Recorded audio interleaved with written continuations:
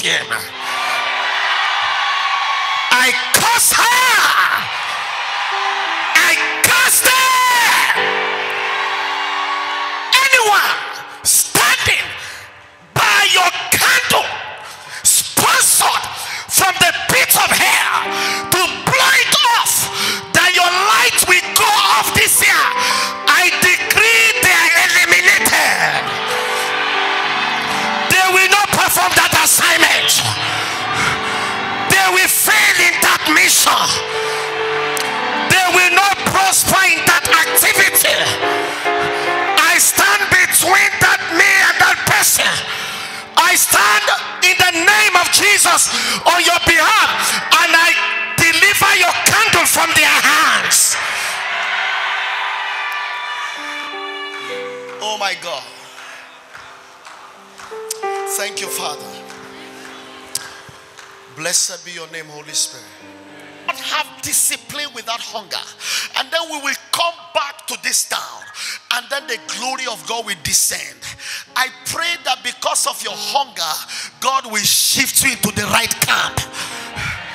Many of you are in wrong camps, wrong friends, wrong associates, wrong relationships, because there's no hunger in you, in your heart. This is why I'm here, sir. I want that hunger back. That service is 5 o'clock, you are in church 3 o'clock. Thank you, Father. 3 o'clock. Thank you, Holy Spirit. It is your hunger for God that will make the difference in your life. Today we are churning out all kinds of people in the choir, all kinds of people as ushers. I knew one church in Lagos then. Thank you, Father. If you are demon possessed and you encounter one of the ushers, you begin to manifest. Just coming to the church and you are carrying your demons, an usher will just stare at you and you're already manifesting. In the name of Jesus, I prophesy that the grace of God upon Pastor Ben shall be distributed upon you. The fire he carries, you shall carry that fire. Don't be like this young man who was supposed to be a servant of Prophet Elisha, but he was minding other things. He wasn't properly connected to the prophets. In 2021, there will be a divine rearrangement. I said there will be a divine restoration of order. I can't hear your amen. Look at the way Gehazi ended up. As though he was not serving under a great prophet. As though he was not serving under a man that was doing all kinds of miracles. Even when the master gave him his staff, the staff could do nothing. The anointing couldn't flow. When he laid his hands upon the staff of the prophet, nothing worked. Why is it that what is working for the prophet is not working for you? Why is the staff of the prophets not working for you? Why is the grace of God upon the pastor not working for you? Because there's no hunger. You're only interested in his shoes. You're only interested in the clothes he wears. You are not interested in his secret life, in his prayer life, in his study life, in his passion for God, in his hunger for God. When you have hunger for God, tithe is not a problem. You don't stay at 10%, you go beyond 10%. Am I talking to somebody here? But when a man does not have hunger, he doesn't need your food.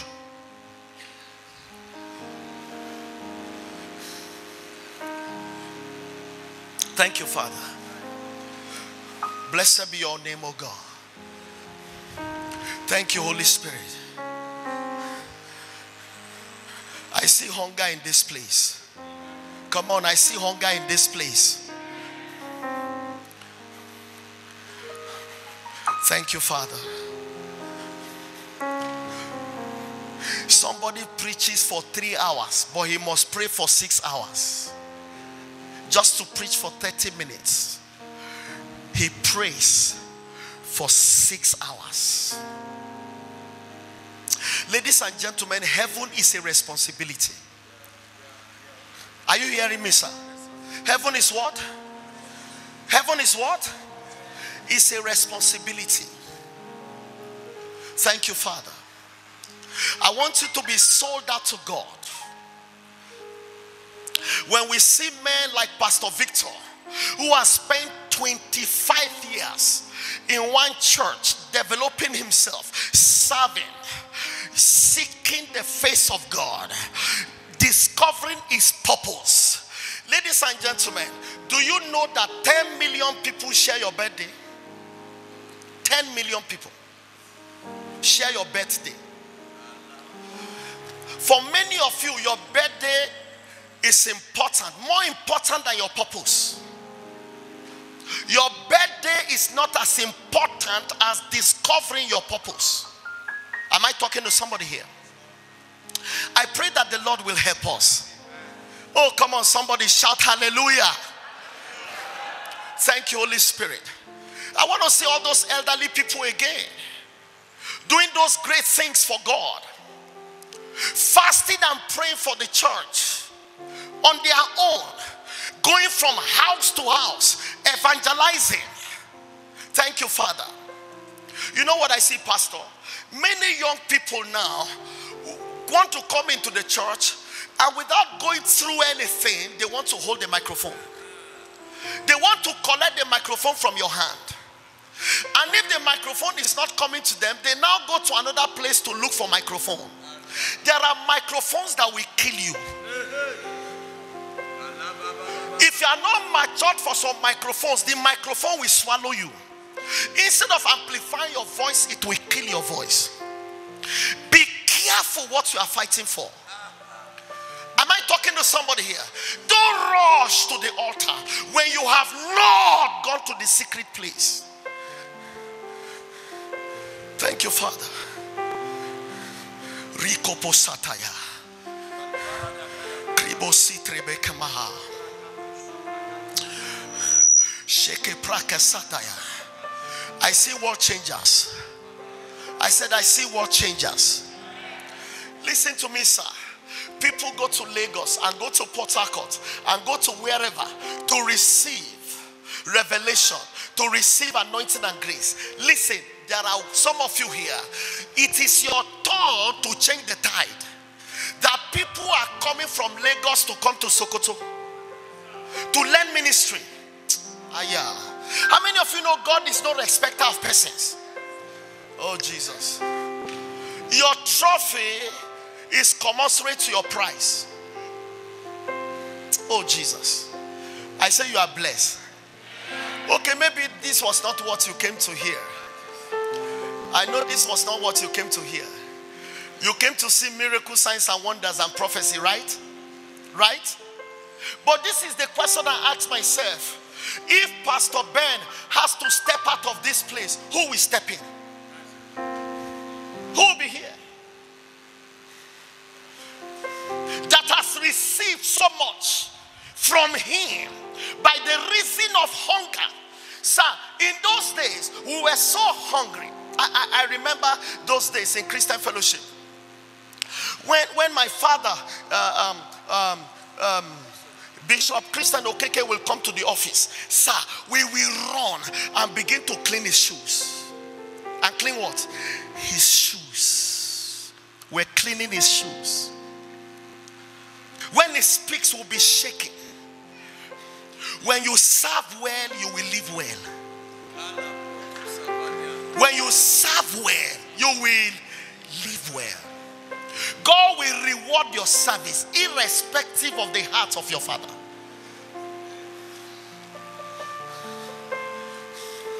Thank you, Holy Spirit. When you begin to serve well, you begin to hear the voice of the enemy. Be careful.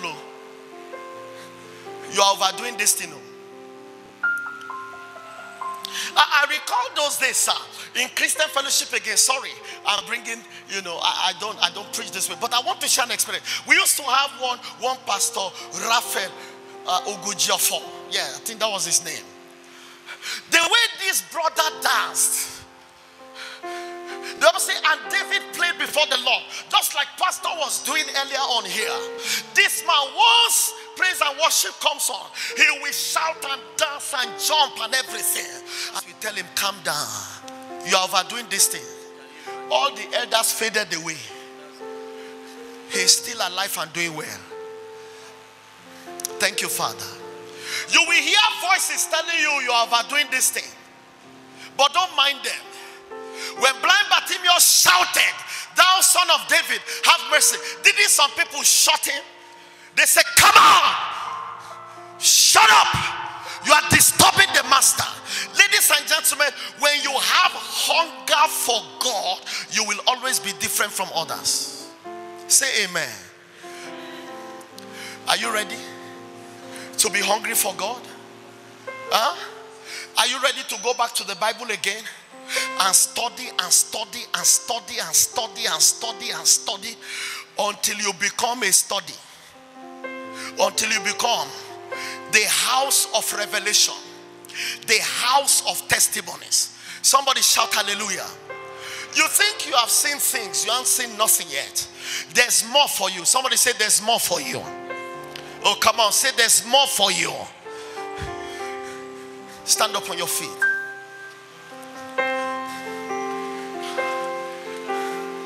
Thank you, Father.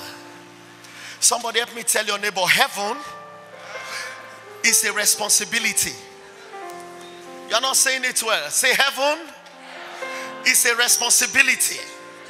Somebody shout hallelujah. Are you ready to become responsible? Are you ready to take responsibility? Come on, say amen. Driving all the way from Kaduna to this place. No food. Food for what? What food? My assignment is bigger than my pain. What food? Heaven must take responsibility for my life. They say they kidnap people from the road. I'm not that. I don't belong to that realm. I don't belong to the realm where a man like me can kidnap me. It's like I'm looking, it's like I'm talking over your head. Can hell kidnap heaven? You are quiet. Can hell bounce on heaven? Any day I am on the road, heaven is moving. And hell must clear. Say amen. I have never thought of kidnappers coming to the road when I'm on the road. I don't care what time it is, because I have made the choice that heaven must speak over my life. Somebody shout hallelujah. Oh God, somebody shout hallelujah. Thank you, Father. Blessed be your holy name. Wave your hands and begin to pray in the Spirit. Somebody just begin to pray in the Holy Ghost. Oh Jesus, I give you praise.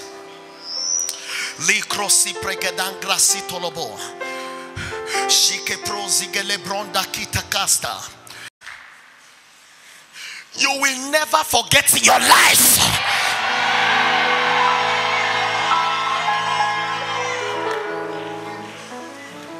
All the people that want evil things to happen to you, I prophesy 2021 will be a blow to them.